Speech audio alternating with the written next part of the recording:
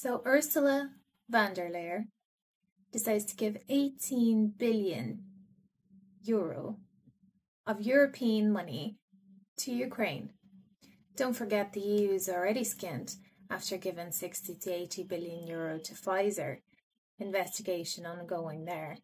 And then the same von der Leyen decides to give 18 billion euro of European money to the fascist country of Ukraine.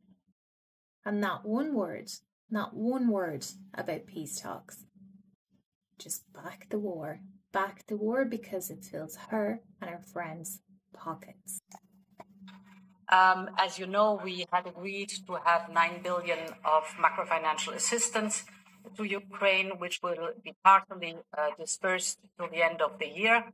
Overall, so far, the European Union, the European level, have supported Ukraine since the beginning of the year with by now 19 billion euros.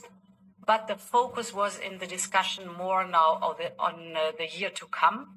It is very important for Ukraine to have a predictable and stable flow of income. So the important thing is to have a predictable and stable flow of income, so that money can be spent on arms and, of course, the war continues. How about a predictable and stable flow of peace, von der Leyen? Do you not think that would be a good idea? And therefore, we assume, and Ukraine is telling us that they need approximately 3 to 4 billion euros per month to have enough resources for the basics. And these 3 to 4 billion euros should be financed by the European Union, by our American friends, and by the financial institutions. Therefore, the discussion was round about one. So simple maths, okay? There's around 300 plus million people in Europe, okay? So if we're giving them 34 billion, that's €100 per head, right? About that. All these wars are the same. You just have to look at the billions that went from Iraq, pumping the money from under the border, Syria into Kurdistan, stealing money from Libya, and now pumping money into Ukraine so they can take that money back out. It's all bollocks, people. It's all bollocks. Just look at some of the Guardian headlines, and you can look this up. Some of the headlines before the crisis and some after the crisis.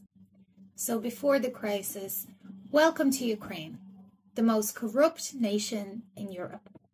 After the crisis, they write, the fight for Ukraine is a fight for liberal ideas.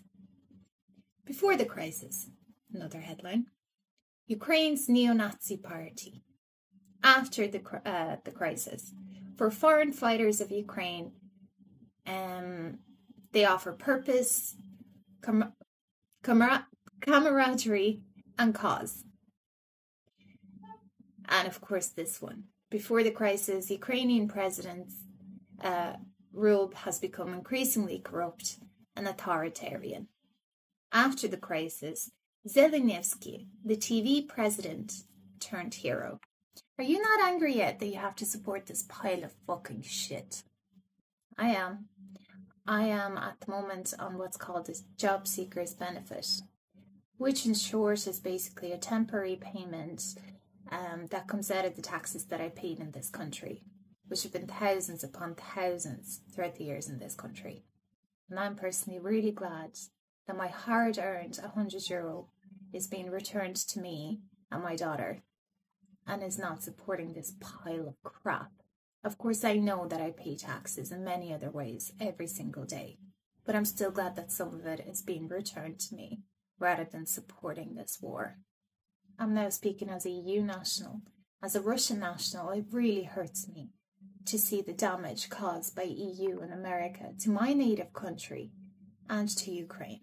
Because if you have not yet realized, Ukraine is no longer a sovereign country. It is now completely and utterly governed by the United States, which is using it as a battling ground against Russia. If you're not worried about yourself or your future, worry about your children's future, the future of your grandkids and their kids, because I know I'm worried. Anyway, that's my rant over for today. Don't forget to join me on Telegram for the other side.